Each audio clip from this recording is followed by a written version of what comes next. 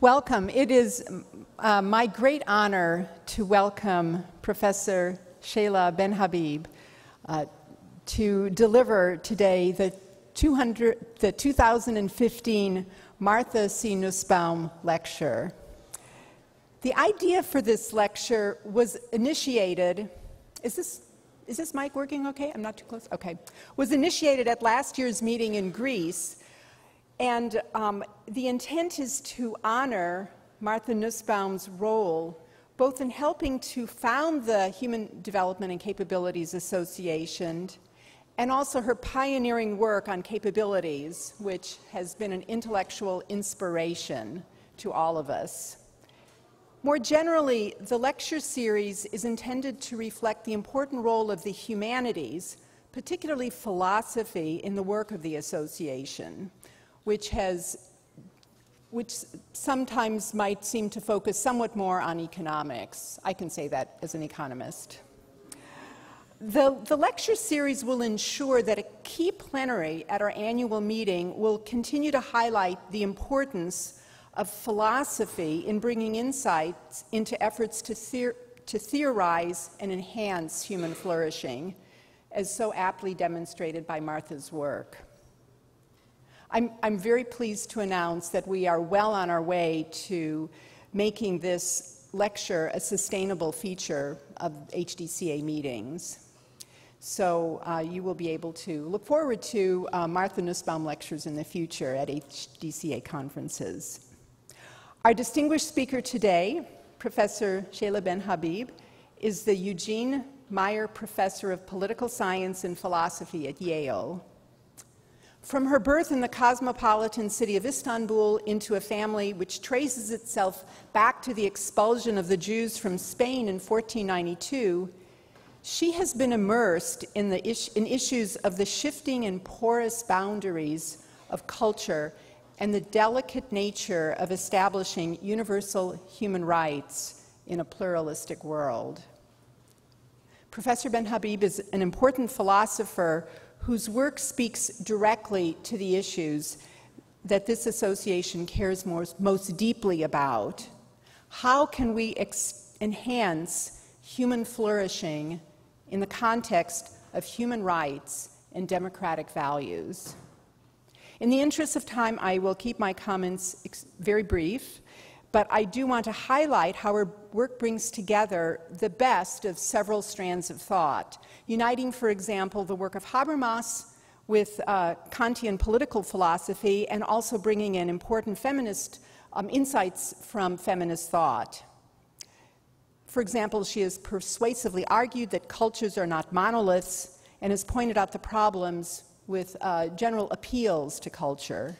She has delved deeply into how cultures evolve in dialogue with other cultures and has brought cultural ideals into dialogue with ideas of pluralism and cosmopolitanism.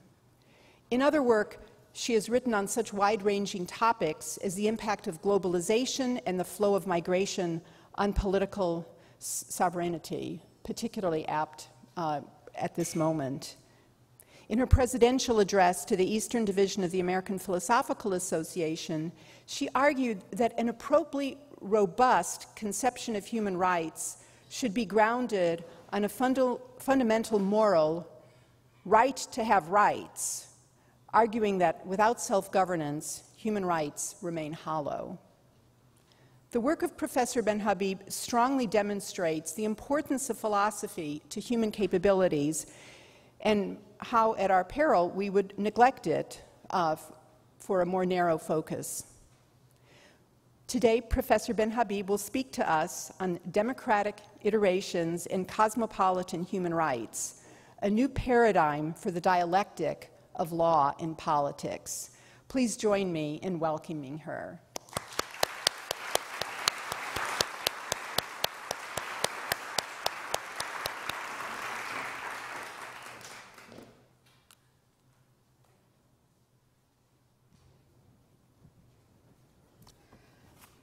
Dear colleagues, dear students, dear Martha, I'm honored to have been invited to give this lecture in Martha Nussbaum's honor this afternoon. I will be talking to you actually quite a bit about law and legal developments, so maybe shifting the focus a little bit away from economics towards the legal sphere. I have a PowerPoint which is meant to accompany the lecture text, but I do have a text. We philosophers have not yet given up the belief in the text and closely argued production of text, so the PowerPoint is just for the purposes of comprehension. Watching the unfolding refugee crisis in Europe, one has the impression of being caught in the archives of a bad World War II movie. Innocent people whose only crime is to escape death and persecution in their own land, uncomprehending state authorities repeating well-worn cliches, scenes of heartbreaking human tragedies with dead bodies in the back of meat trucks and dead infants in the arms of Greek, Turkish, and Italian police. Borrowing a page from some of the worst memories of World War II and the Holocaust of European Jews, Czech officers print numbers on the arms of refugees with indelible ink, while Hungarian police and military outdo themselves to force unwilling refugees into camps, which bear monotonous resemblance to refugee camps elsewhere in the world, people held behind barbed wire, often more fit for penning animals than human beings, and maybe not animals as well. This is by no means the first of the post-World War II refugee crises. One need only remember the tragedy of the boat people in the mid-70s after the cessation of hostilities in Vietnam and Cambodia, or the Haitian refugees sent to the Guantanamo camp by the Clinton administration in the 90s, or the refugees of the Yugoslav civil wars in Europe. The international system of states and its dysfunctionalities periodically produce refugees as a result of civil wars, military coups, and so-called humanitarian interventions. The refugee, the internally displaced person, the economic migrant, and the forced distinction between refugees and economic migrants with which states operate, all these categories of human beings have become symbols and metaphors of the paradoxes of a system which insists on state sovereignty while also declaiming universal human rights. In this lecture, I wish to place the refugee crisis in the context of a much broader contemporary discussion concerning the development of international law in our world and what I shall call the sovereigntist resistance to it. This new sovereigntism has produced strange bedfellows among conservative US Supreme Court justices on the one hand and more liberal nationalists as well as progressive thinkers on the other. They all believe that the new international legal order threatens democratic sovereignty. I will argue that this is wrong and that transnational human rights strengthen rather than weakening democratic sovereignty. In the conclusion, I will return to the justified skepticism and cynicism many may feel about these developments in view of the inability of the current state system to address the refugee crisis, and I shall offer just a few thoughts for institutional reform. These topics are particularly well suited to honor Martha Nussbaum because much of her work has been dedicated to exploring moral and political cosmopolitanism based on her unique philosophy of an Aristotelian understanding of human capabilities. She has also been a pioneer in focusing on women's international human rights and in emphasizing how the transnational struggle for women's rights is at the heart of the Cosmopolitan project. Just as she has argued that, quote, love of country is not incompatible with universalism and cosmopolitanism, so too I will argue that legal cosmopolitanism strengthens rather than weakening democratic popular sovereignty. Let me begin with the new sovereigntism. A wide-ranging controversy has emerged that spans legal studies as well as political philosophy, jurisprudence as well as cultural studies. This controversy concerns at its deepest level the meaning of democratic and popular sovereignty in a new age and under conditions of nascent legal cosmopolitanism. We can distinguish among several questions. First, what is the status of foreign law, including the law of other nations and international treaties in constitutional and statutory adjudication? As we know, great variations exist across countries in this regard. While international law becomes part of the valid constitutional order in many countries of the world, such as Netherlands and South Africa, other constitutions are dualist as opposed to constitutional monism, and are dualist with respect to treaty-based international law and require various forms of treaty ratification before these can become part of the law of the land, such as the case with the United States, for example. A second question is whether recent developments in legal doctrine and practice can be seen as leading toward global constitutionalism. Global constitutionalists point to increasing cooperation among constitutional court justices across the globe. They're learning from one another, and increasingly they're citing one another in similar cases, not necessarily as precedent, but as significant evidence.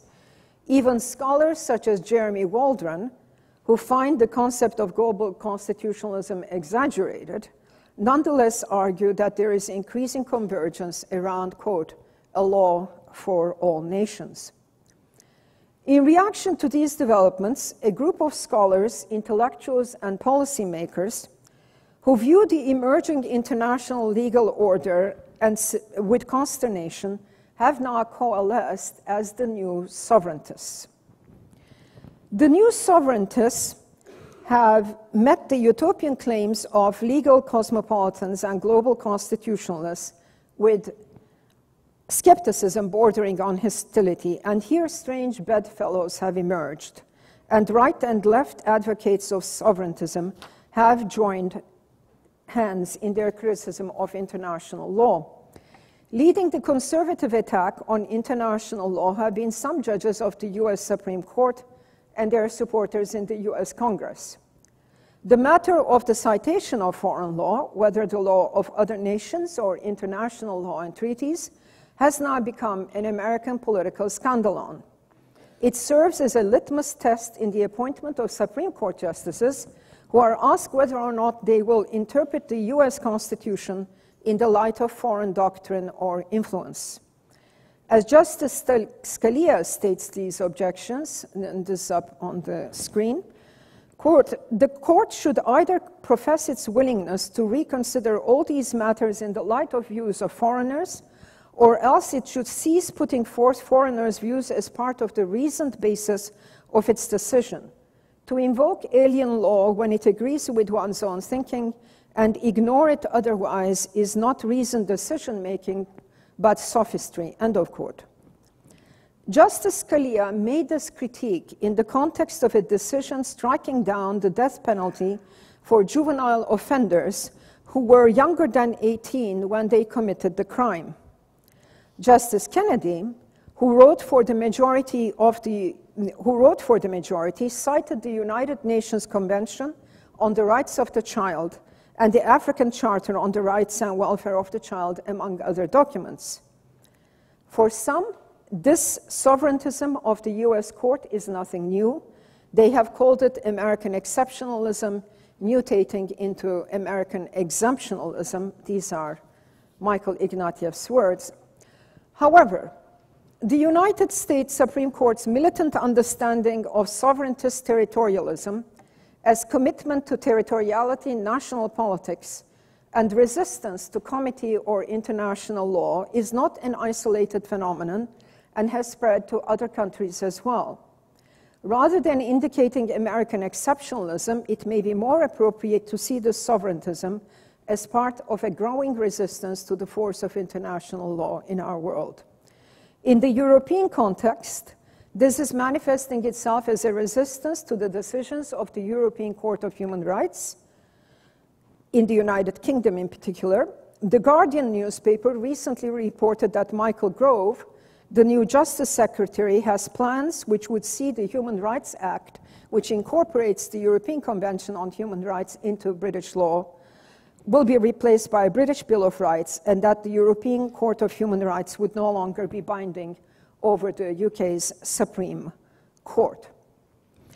Now, the new sovereigntism is not only advocated by conservative governments and judges on both sides of the Atlantic. Sharing the critique of international law are a group of eminent political thinkers, ranging from communitarians such as Michael Walzer, to liberals such as Thomas Nagel, and to progressive left thinkers such as Samuel Moyn and Jean Cohen. These thinkers single out principally the values of democratic sovereignty and self-determination, and claim that recent developments in international law are A, ideals of cosmopolitan elites with little traction in the life of peoples, Walzer and Moyn, that international law is no more than the consensually undertaken contractual commitments of sovereign states who remain the central units of jurisdiction and enforcement, an argument made by Thomas Nagel, and see that the principle of self-determination expresses an important value and that legal pluralism may be the desirable middle ground between cosmopolitanism and national sovereigntism. I take these objections, and particularly A and C, very seriously. In this lecture, I'm interested in legal cosmopolitanism as it bears on the individual as a legal person in the international community, and I wish to examine the alleged conflict between one class of international human rights norms in particular, namely those pertaining to human rights broadly understood, and democratic sovereignty. Focusing on human rights norms is important because there is wide-ranging consensus among global constitutionalists such as Jürgen Habermas, as well as liberal nationalists such as Thomas Nagel, that these constitute the sine qua non of the legitimacy of any order of international law. Nonetheless, little attention has been paid to conflicts among different interpretations and execution of human rights norms, even among liberal constitutional democracies. Instead, in the wake of the discussion introduced by John Rawls's The Law of Peoples, scholarly attention has focused largely on the lack of subscription to or compliance with international human rights norms in so-called decent hierarchical regimes, as opposed to liberal constitutional ones. I will argue that transnational human rights norms strengthen rather than weaken democratic sovereignty. My thesis will be that this is a false juxtaposition, and that even though there is inevitable conflict and tension between the application of human rights norms in domestic contexts and the stipulations of international covenants and treaties, we need to develop an important conceptual model for understanding these tensions, not as a zero-sum game, but rather as a process of dialectical norm enhancement and interpretation. A brief conceptual clarification. I prefer the term transnational human rights to the more common usage of international human rights, though at times I will use them interchangeably. International human rights appear to privilege a state-centered focus. The agents of international law are states, whereas transnational human rights, as my colleague Harold Coe defines them, refers both to public and private, statal and non-statal forms of law and rights litigation that are engaged with conversations across state boundaries. And that's what will be my focus. So let me begin by what I'm calling the legal cosmopolitan order of the post-World War II period. And forgive me, I have to get, the water is here. Okay.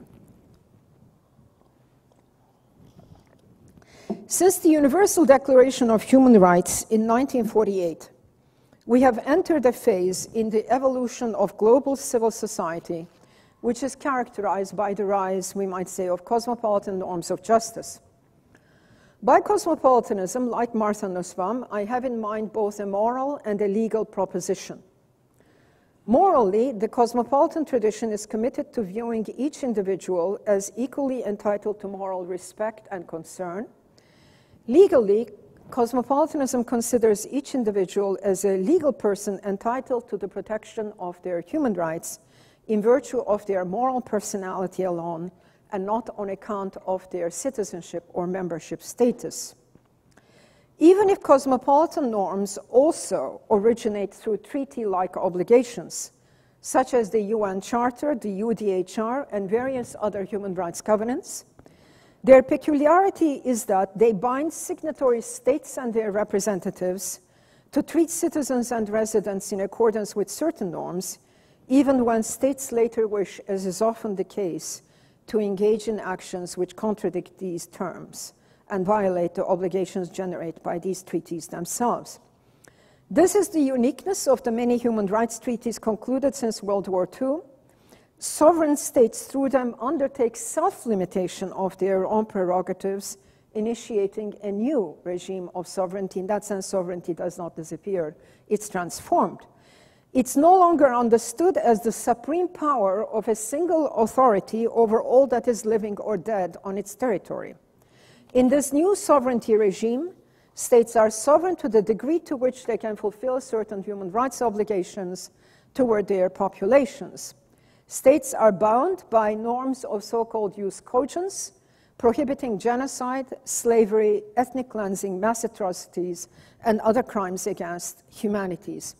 Now, just a brief laundry list here, but it's important to recall this legal furniture of our world into mind because there is so much skepticism about these developments that we don't quite understand what we have really committed ourselves to.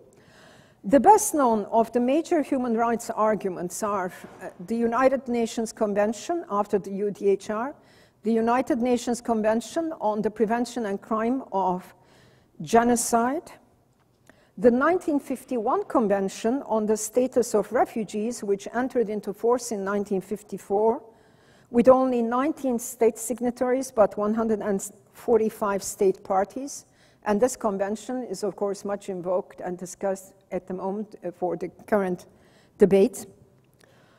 The International Covenant on Civil and Political Rights, signed in 1966, with 168 countries out of 195 being party to it as of this year. The International Covenant on Economic, Social, and Cultural Rights, to which the United States is not a party, which has not had Senate ratification, but which has 164 state members. Now, note the Convention to eliminate all forms of discrimination against women, CEDAW, with a whopping 189 state parties to this convention as of today. And further, the International Convention on the Elimination of All Forms of Racial Discrimination, with 177 state parties, and the Convention Against Torture and Other Cruel, Inhuman, or Degrading Treatment, again with 158 state parties.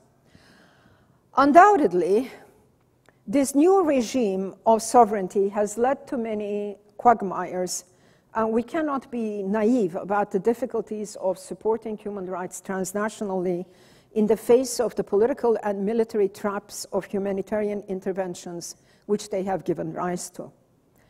But despite the conceptual and institutional difficulties of this dualistic system, we should not throw out the baby with the bathwater, so to speak.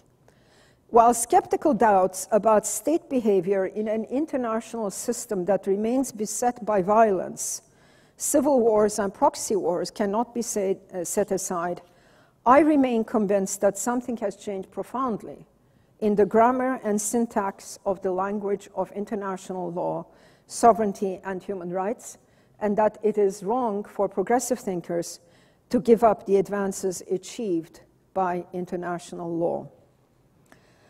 Let me then return to the question of the relationship between human rights and constitutional rights, which is always the argument made by democratic sovereigntists against this language of transnational human rights.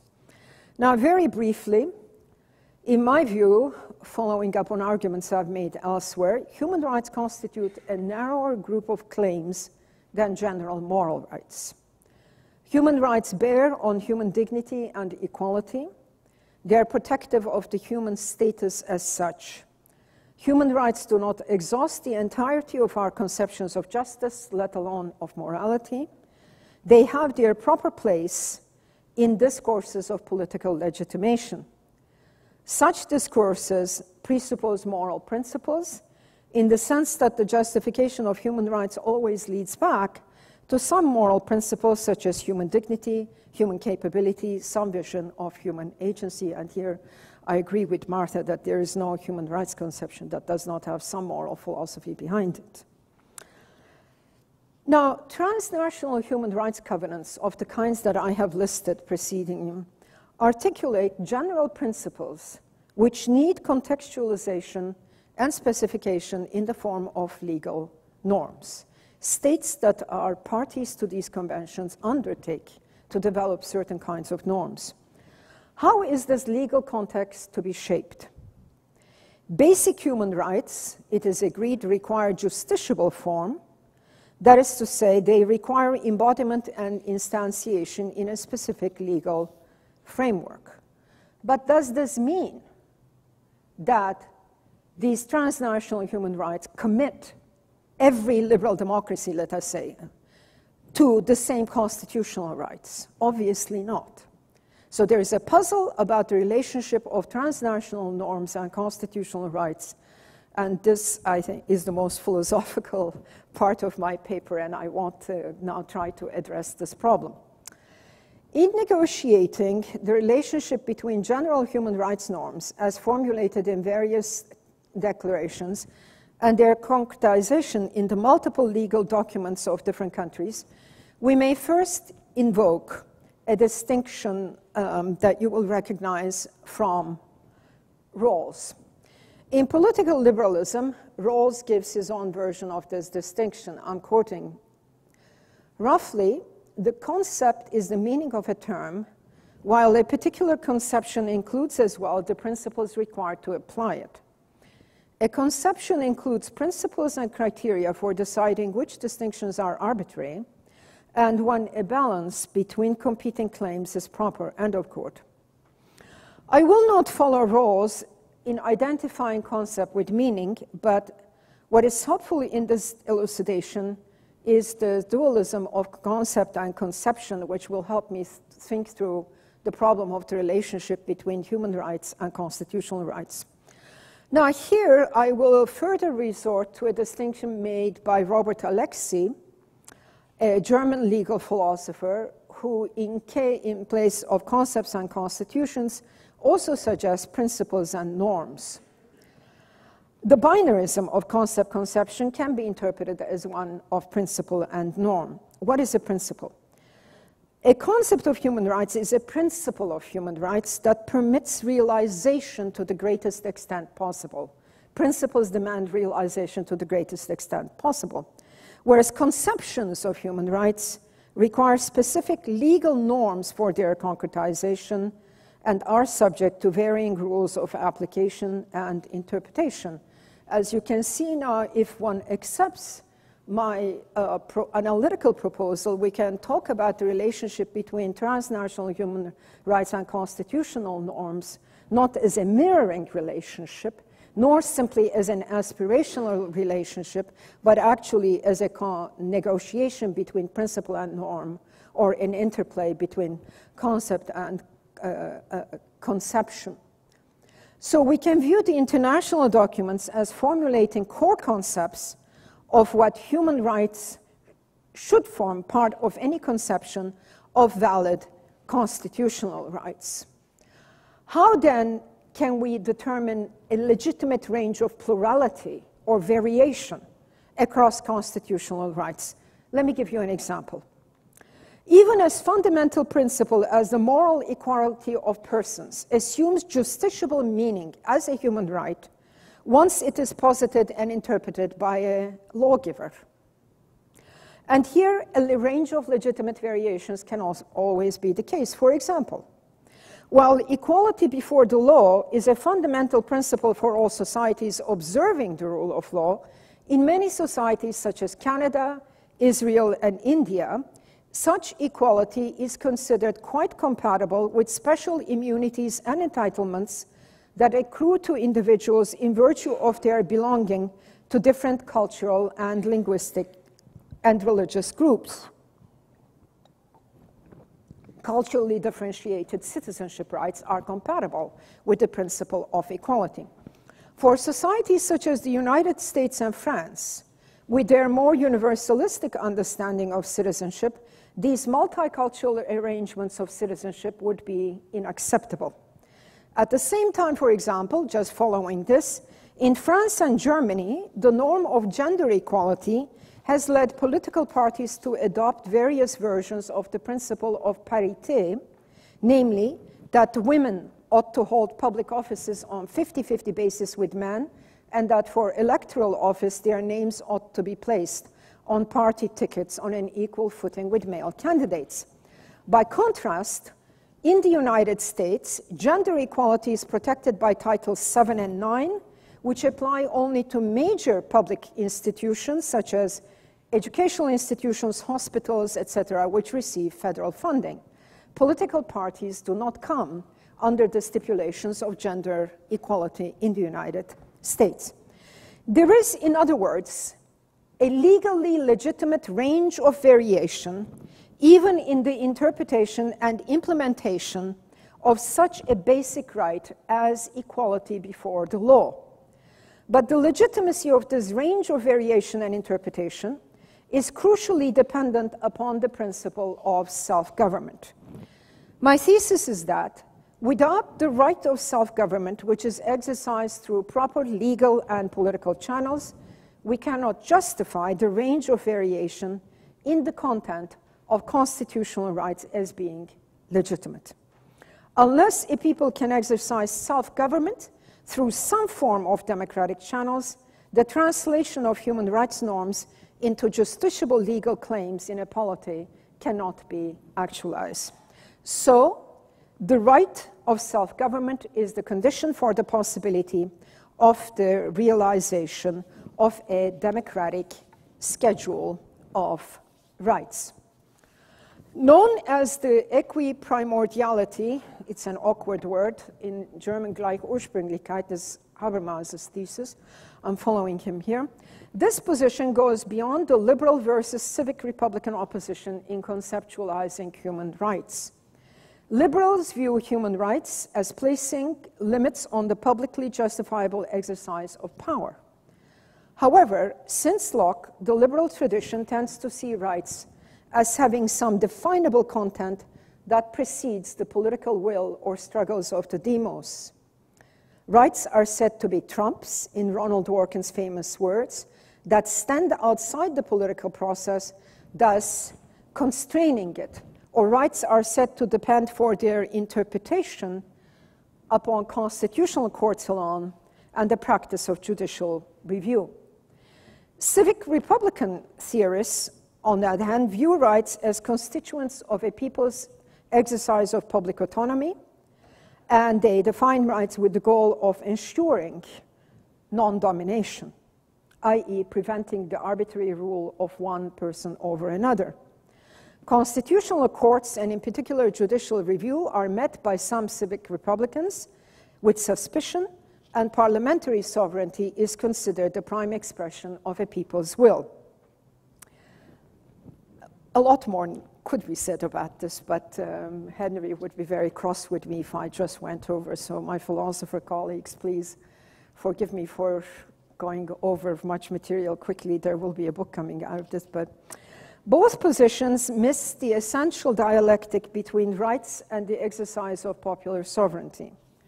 Without the basic rights of the person securing private autonomy and indeed non-domination, Republican sovereignty would be blind, and without the exercise of collective autonomy, the rights of the persons would be empty and reside in an illusory non-political space.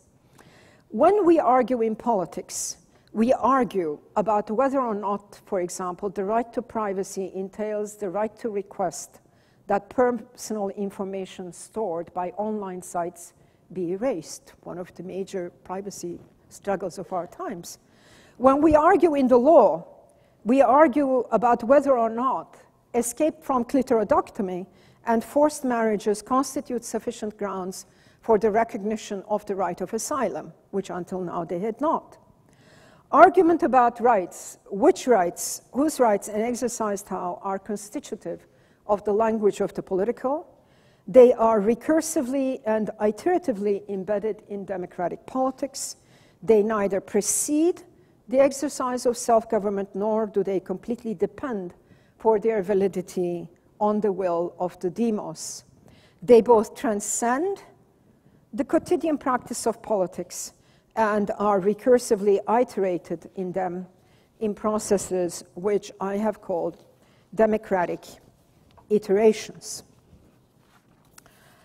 In a number of works in the last decade, I have developed the concept of democratic iterations as a possible normative model with sociological traction or institutional traction to think through some of these dilemmas.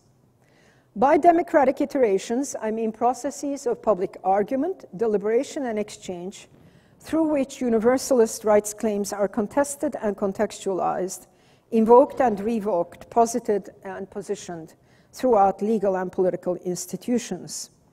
Every iteration transforms meaning and adds to it and enriches it. Every act of iteration involves making sense of an original authoritative content in a new and different context through interpretation. Democratic citizens and residents, and potentially all those affected by the normative reach of these norms, must reinterpret and reappropriate human rights principles such as to give them shape as constitutional rights, and if and when necessary, suffuse constitutional rights with new content. Nor is it to be precluded that such constitutional iterations may themselves provide feedback loops in rendering more precise the language and intent of international human rights declarations and treaties. Democratic iterations occur throughout national and transnational civil society and global public spheres in very diverse sites. In constitutional democracies, the courts are the primary authoritative sites of norm interpretation, although obviously not of their democratic iteration, since per definitionem they cannot meet democratic criteria of legitimacy. Yet, the interaction between domestic norms on the one hand and transnational human rights norms do not take place in courts alone. Increasingly intervening in such processes are NGOs and INGOs, such as Amnesty International and Human Rights Watch, that can produce expert reports as well as mobilizing public opinion around controversial norm implementation and interpretation. A third site of interpretation emerges through the interaction of domestic, judicial, and transnational sources of norm interpretation with political opinion formation of ordinary citizens gathered in social movements as well as other associations across borders. When considered with respect to international law and democratic sovereignty, this concept of iterations helps us understand processes which Judith Resnick has also documented. She observes that treaty ratification now no longer is centered upon, quote, a singular formal moment of ratification through a monovocal state, end of quote. Increasingly, cities, states, counties, municipalities are themselves incorporating major human rights treaties into their charters. The city of San Francisco, as well as Sao Paulo, have adopted CEDAW, although, as you all know, we failed to ratify it. Portland, Oregon, has incorporated the UDHR into its own charter. These processes of what Judith Resnick calls legal seepage at sites below the centralized judicial authority of the state testify to the disaggregation of the national. We see affiliations that multiply at sites at which transnational judicial conversations can occur, and show how even in the face of national recalcitrance, some human rights conventions such as CEDAW can create conversations across national and local boundaries. Resnick further cites how Bangladesh in 1997 withdrew reservations to CEDAW, which were earlier based on the conflict between Sharia law and the convention, which still continues as one of the biggest debates in this domain.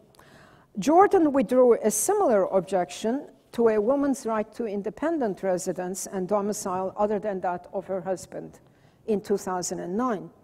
Sex-based differences in the military had led countries such as Australia, Austria, Germany, New Zealand, Switzerland, and Thailand to place reservations on CEDAW, many of which have since been withdrawn.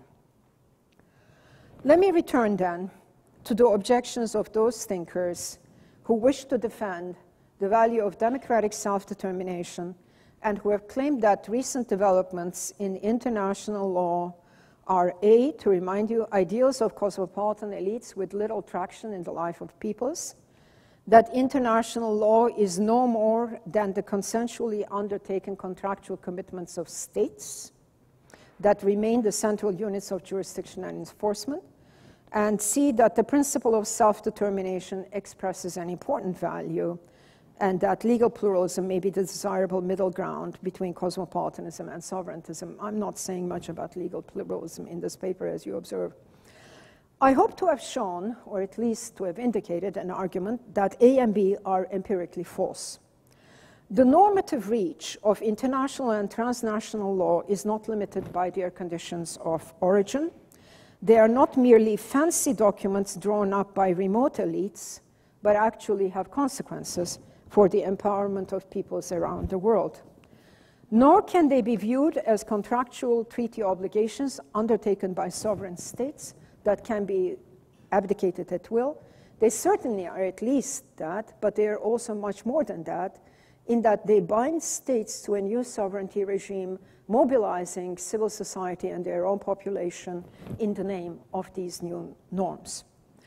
My struggle here has been to do justice both to the value of democratic self-determination on the one hand and legal cosmopolitanism and transnational solidarities on the other. And here we return to the refugee crisis.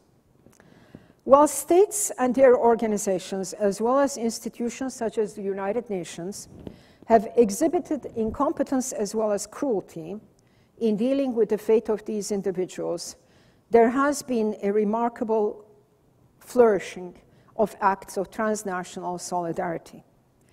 Civil society groups, first in Germany, then elsewhere in Europe, have formed Airbnbs for refugees to come in and live with them.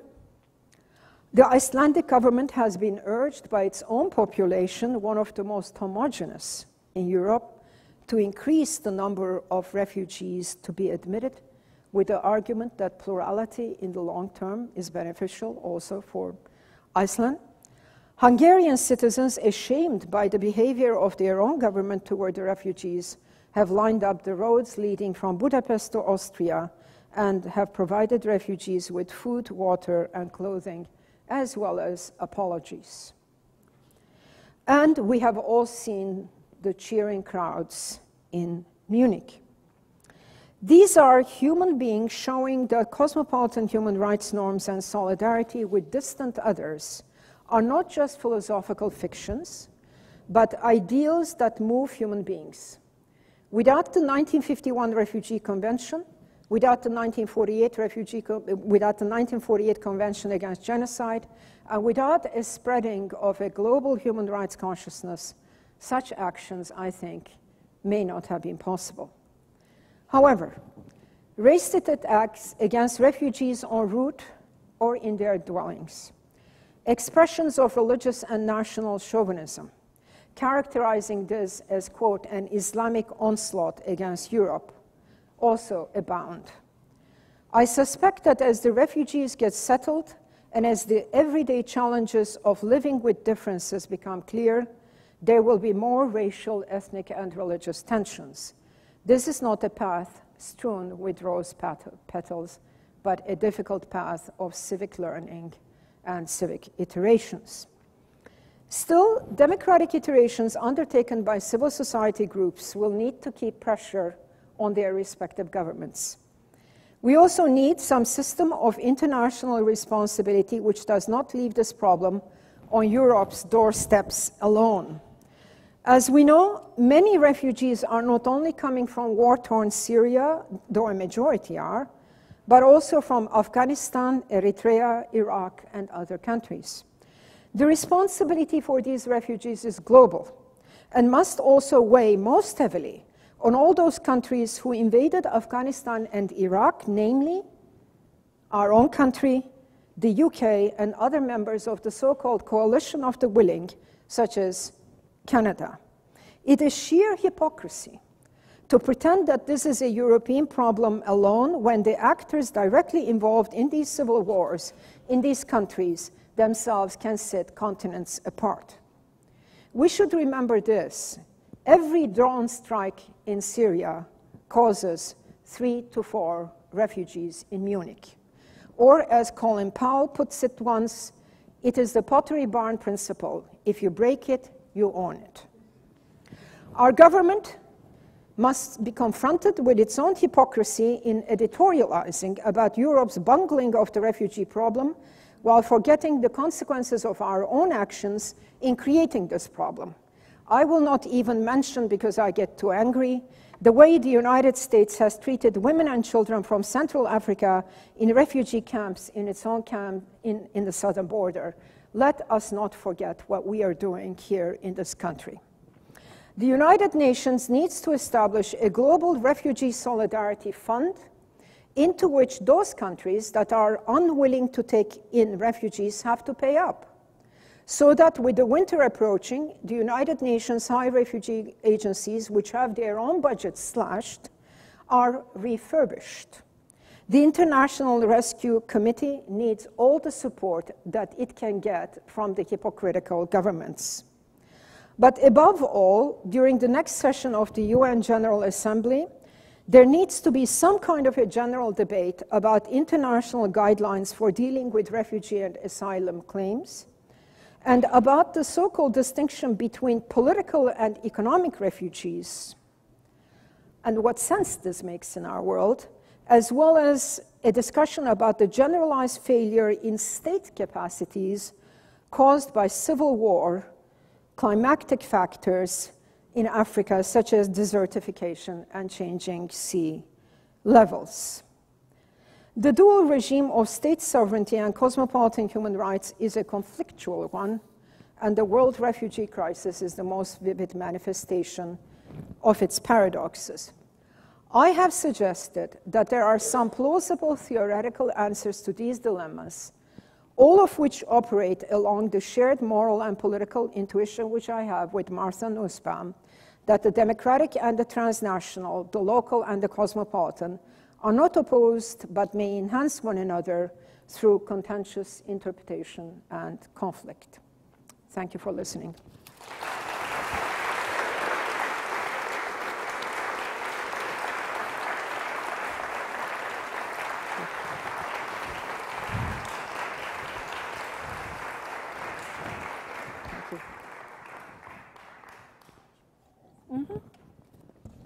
I shall take my water.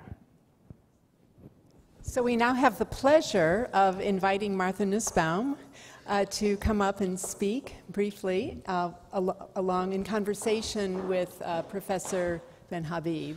Thank you. Well, I want to allow time for questions from the floor, so I'm not going to even attempt to make a substantive comment, but only to say that I thought that was a most splendid lecture, and I found so much that I agree with, that in due course, I promise you that I'll either review the book or write a response to the article, something where I can express my views and my appreciation more justly.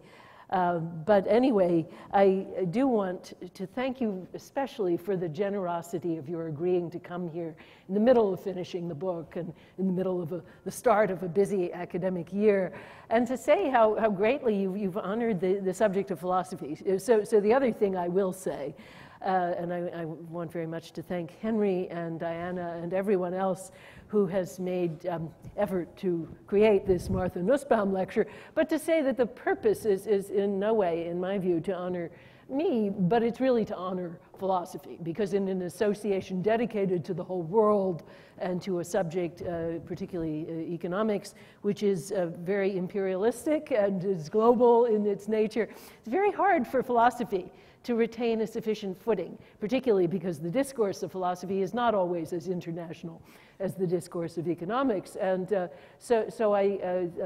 whole aim is to have, on as many programs as possible, an exemplar of a kind of philosophical engagement with the issues of global development that is accessible, that is in dialogue with the economic work that other people in the association are doing, and that is, holds up the example of what philosophy well done can offer to this discourse, because that's what the association in its genesis was all about. So I can't say how delighted I am to have this example of what that lectureship can be. So thank you very, very much.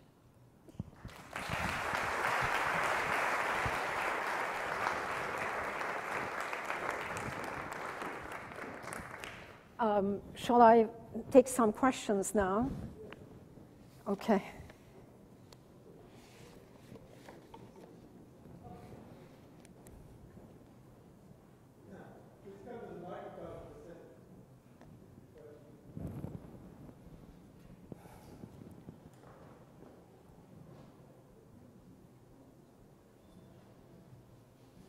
Hello, good afternoon. As a philosopher coming from South America, it has been really a pleasure to listen to you in this Martha Nussbaum lecture. I just want to ask you to develop a little your criticism on this legal pluralism developed by Jean Cohen, please. It's not so much a criticism, and thank you for picking up on that, as to say that the term legal pluralism does not give us much criteria for conflict adjudication. I think that legal pluralism, let me begin this way, opens up a very important discourse, because there are many countries in the world where there is the law of indigenous peoples. There is the law, separate law, for example, family. In India, we know, and Martha has written about that, family law. Even in pluralistic societies where ethnic groups exist, or Jewish law that can adjudicate family and commercial affairs. So legal pluralism is an aspect of our world that has been not at all clearly examined. Right? What we are seeing now is actually an interplay between transnational agreements and particularly indigenous people's rights, that if I have been following this literature, let's say in Central and South America, are going to transnational human rights to proclaim their cultural rights and so on. I have absolutely no objections, no criticisms of this, and I think it's a healthy and good process of democratic iteration. But particularly when we come to women's rights, there are some hard choices. And that's why I don't want to leave the question as legal pluralism, because as we know, many of these communities who want to claim their own legal autonomy do not respect universal human rights of the kind embodied in the transnational human rights agreements. This causes a problem. I mean, not only the famous, Shabano case that had been discussed, but issues with indigenous peoples in Canada, It's just like the whole discussion, which is a bit antiquated now, or not antiquated, I'm sorry, which is, about 15 years old, the Lake Meech Accords. Or as our deceased colleague Susan Oken used to ask, is multiculturalism bad for women? I have taken a stance on this. I'm trying to mediate the idea with the idea of democratic iterations, transnational judicial conversations that are trying to break down this dichotomy and this opposition, and seeing how reform can come into these indigenous groups. So I just have not had time or chance to say that much about legal pluralism here. I do not dismiss it. I accept some part of it, but I just think we need to go farther.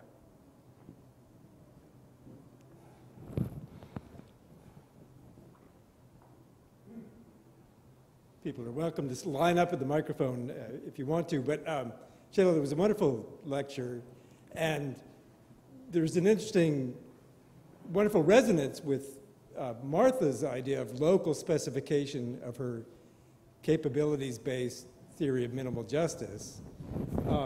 And you provided somewhat more specific idea like that with the concept of conception, and is more specific in its insistence on the democratic nature of that specification. And so I have two questions about that. One is, that seems to imply that you think that democracy can be derived from the core human rights, the unspecified human rights, and I'd be interested to hear, is that so, is that true? And then the other question is, what happens for those nations that aren't democratic then? How does one deal with the human rights of the people in those nations? Yes, I knew that question had to come. Is there a human right to democracy? As we know, some of our best colleagues have argued that there isn't. I believe Martha argues that there is. And I may have missed some recent right, but I believe that you do. Why? How do we want to make this claim? And my answer is going to be the same to both. Obviously, there are decent hierarchical societies, as Rose has told us. I always say, look at the Kingdom of Morocco. It is a more or less functioning constitutional monarchy based on the rule of law that respects certain rights, etc. But unless human rights are seen by people as their own, and I'm very strict about this, unless they can also see themselves as being the authors of the rights of which they are the addressees, they are entitlements. They are entitlements or the largesse, generosity, that can always be revoked. I mean, this seems to me to be such an absolutely minimal insight of the Republican political thought with Rousseau. Why are we so worried about this? Why are we so worried about making this argument? Why is it that, Joshua Kahn, in a series of brilliant articles, has basically put forward this kind of minimalism, saying, no, there is no human right to democracy. And, many of you here, like myself, have been students of Rawls, even if we have not studied with him, influenced by his work. I think that the issue is that this linkage together of human rights with conditions of legitimate membership in the international order has messed up the argument, because it seems as if when there is human rights violation, then the suspension of sovereignty comes in. And so I think that one has been reluctant to say decent hierarchical regimes have not achieved really fully concepts of human rights, even though the rule of law may survive in them and so on, because immediately has been this problem of humanitarian intervention, or as Joseph Raz puts the argument, we suspend the sovereignty claim. Now, I want to say this is short-circuiting us, because I am against the inflation of the language of humanitarian intervention, and I only accept it under the strictest conditions of international law of proven genocide, ethnic cleansing, slavery, and crimes against humanity. Yeah? and then the institutional quandaries. But I think we need to broaden, and we need to see that human rights claims are fighting words. They are context transcending, they are destabilizing, they are claims raised by individuals in critique and against their regime. So this is making a long story very, very short. And so I'm interested in the conversation with individuals, groups, and organizations in decent hierarchical societies. Just one last point. And as you know, in some of the work that I've been doing, I've looked at this women's movements in the Muslim world, which for me is, one of the burning arenas, of conversation. Thank you for the lecture. In the context of human rights and political sovereignty, I have this specific question. I come from a country which has that is India, which has the dubious distinction of the largest arm importer in the world. Which has the what? Which is the largest arms importer of the world. Well, I mean, India is importing means and Pakistan is also importing, and there are a large number of countries which import arms. That means there are countries which are producing arms more than what they need. And if you look at the list of exporters, among the top 6 exporters, we find the 5 permanent Security Council UN members. So as permanent Security Council members, the mandate is to go for a more peaceful world, but that mandate doesn't coincide with the defense and the commerce interest they have with the arms export. So what I'm wondering is the concept of government, what we could brought up to the stage of a country or a national level, why could not bring it to the level of the world and have something like a world government, not as a UN system which is partial. And then probably the issues you are highlighting through your lecture would be more easier to solve, because that would have the right mandate of people's voices and people's rights enshrined to that government, which can sort of delegate its responsibility for the welfare of the world. Why that has not happened? That's my question. Fair enough. I think that I myself ask myself the question. I speak about porous borders. Why not a world without borders? Why try to keep, this sort of unstable and very conflictual system at work? We know that the UN system needs reform. We also know that the UN Charter has made it very difficult for itself to be reformed. We are at this critical moment when the Security Council, whose membership was determined according to the order of the Cold War, is no longer relevant. There is absolutely no excuse for not having countries like Brazil, India, Germany, at least, on the Security Council, according to some criteria. I agree with you about all that. I mean, this is going to be a long, drawn-out struggle, but I sort of believe in the human capacity to solve problems. I mean, some people say, that's it, the treaty, the charter really does not permit reform, and so on. We just give up. Now, the question about world government. I guess I am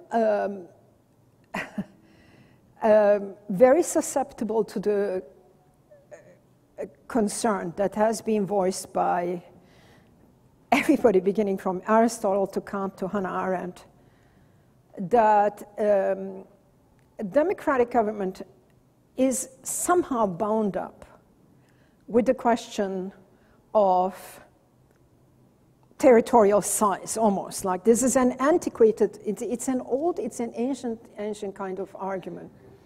But that's why you hear language about world governance rather than government, because we don't quite know that a non-despotic form of world government is possible.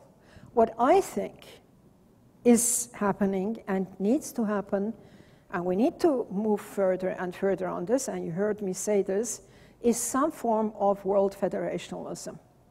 We're going to have to move towards that. And I think that here, well, I'm going on a little too long, but I've been really impressed by rereading some of Madison on these questions. They had it right. The only answer to the problem of despotic government, when the problems require expansion of governmental power, is working on this notion of federalism and federationalism. So that's where we should keep pushing, and that's one reason why I'm looking at this somehow very utopian-seeming global constitutionalism discussion, because there are insights there. Thank you. I have just one very simple question, which is that I would love to hear you speak a little bit about China, particularly given their anger at having the topic of human rights brought up. So in this, is there a way that could, would there a way to be more persuasive, I guess, or? Human rights has become, for so many people, a tired concept. And for me, it isn't. And obviously, I'm not sure that I need to convince you all. But there's a difference between the invocation of this concept as a foreign policy cudgel and tool and its invocation by people who did in Tiananmen Square, by dissidents, by civil society organizations, and so on. It is really true that this language gets caught in rivalries between East and West, North and South, and it empties itself out of context. And this, for us, is a real issue. So I'm not, a China expert, but I also believe that the transformations of these regimes so far have also been so incredible. I mean, this is communism that has reinvented state capitalism.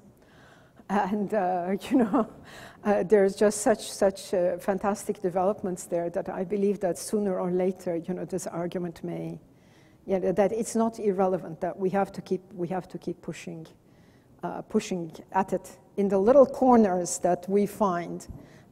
We have to.